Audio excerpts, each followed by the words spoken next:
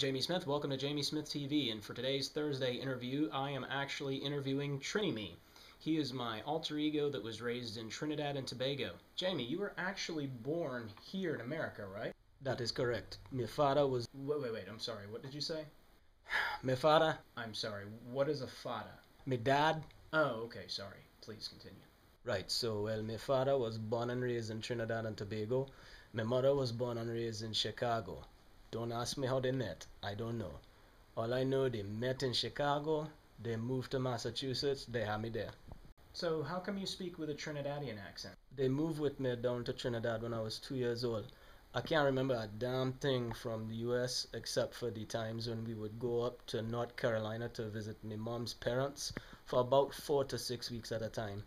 Okay, so you heard more Trinidadian than American being spoken. Almost everyone around me was speaking Trini, but the TV shows on the television was all United States. But when I move up to North Carolina, they sound strange, boy, strange.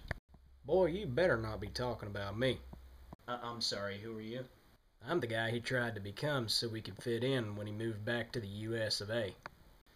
When did you move back to the States? I was 13 going on about 14 at the time. Boy, he stuck out like a turd in a punch bowl, too.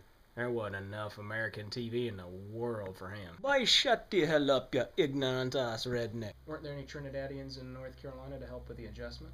Why, hell no. I've been living in the Carolinas for about 14 years, and the entire time I have met 3 Trinis. Any white-looking half-Trinis? All right, stop. Original question.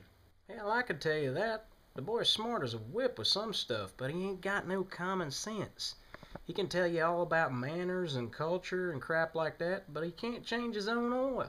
Boy, you can't even spell the word oil. Okay, you guys, let's pull this together. So what's been the biggest adjustment for you? The thing is, all my skills is irrelevant in this part of the country. So he uses me here with the locals so he can pick up what he can. Sing, I can dance, I can bust up jokes, I can act like that good fool over there. Boy, I done told you, I said don't talk about me. Interesting. Does that help? Hell yeah, it helps. You have any idea how a North or a South Carolinian's gonna look at a Trinidadian the moment they open their mouth? I can imagine. Okay, so I'm gonna wrap this interview up. If you like these videos, hit the share, forward, or like button. Also, follow me on Twitter at JAIME Smith TV. Jamie Smith for Jamie Smith TV, signing out.